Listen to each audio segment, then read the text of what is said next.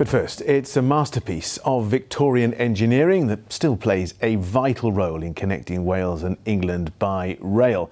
But the Severn Tunnel is currently closed to trains as part of a major scheme to replace the 7 kilometres of track. Well, our reporter Mike Griffiths has had special access to the project and is near the Severn estuary tonight. Mike, tell us more. Well, Jonathan, just over our shoulder is the Prince of Wales Bridge, the second Severn crossing. Itself an incredible work of engineering, but beneath our feet is the Severn Tunnel, operating since the 1880s, but needs careful care to keep it operating against some considerable challenges. We've been to take a look. This is not a typical way to travel through the Severn Tunnel. We're on board a special vehicle designed for engineers, working round the clock to replace miles of rails, sleepers and equipment. We make much of the journey on foot, past work already completed and work still to do. It's an engineering marvel, and how they built it in Victorian times, it is an incredible feat of engineering. It's 7,000 metres long and for many years was the longest tunnel in Great Britain. But you're right, it does take care and attention. We've got a number of different things going on in this tunnel at any one time.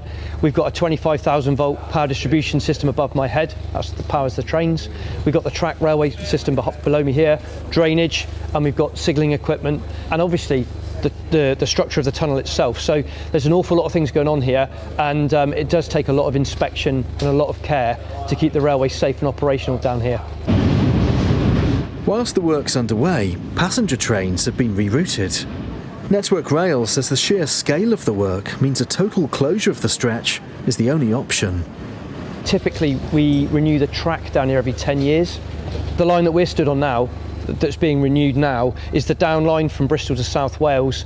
The up line from South Wales up to London is that line there. So 8 miles of railway, we renew that every 10 years. That's quite a logistical undertaking. We can divert trains into England via the Severn estuary, round via Gloucester. It's maybe a 20 to 30 minute diversion, so we have actually got 2 routes into England that we use now. And I am grateful to passengers for bearing with us while we do this important renewal work, but we are running trains every day from South Wales to London via the diversionary routes. Carrying out a project like this is a triumph of engineering and expertise, preparing for trains to return daily and contending with the elements too. We're now at the deepest part of the Severn Tunnel underneath the infrastructure. And there's particular conditions that this railway is exposed to that we don't see anywhere else on the network. We see higher levels of rail corrosion, for example, due to the salt content of the air, that the seawater, despite this tunnel lining being like 10 bricks deep in places, we still see seawater seepage into here. It gets salt content of the air, it adds to the corrosion that the rail experiences. We appreciate we've got the railway blocked and it's an inconvenience for passengers for this 16-day period, but it is fundamental to the way in which we manage the infrastructure down here. And by the time we're finished, we'll see the entirety of this line through the tunnel renewed from end to end. This project is highly complex and years in the planning.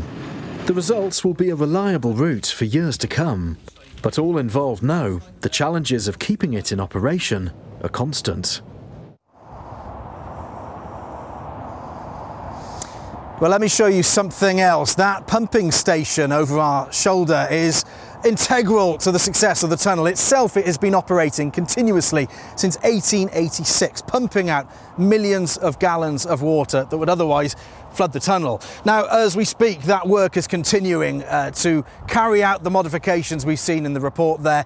It's due to reopen next Friday, the 19th. There will be some limited closures also later in the summer. The advice is to check before you travel. Mike, absolutely fascinating. Thanks for sharing that with us.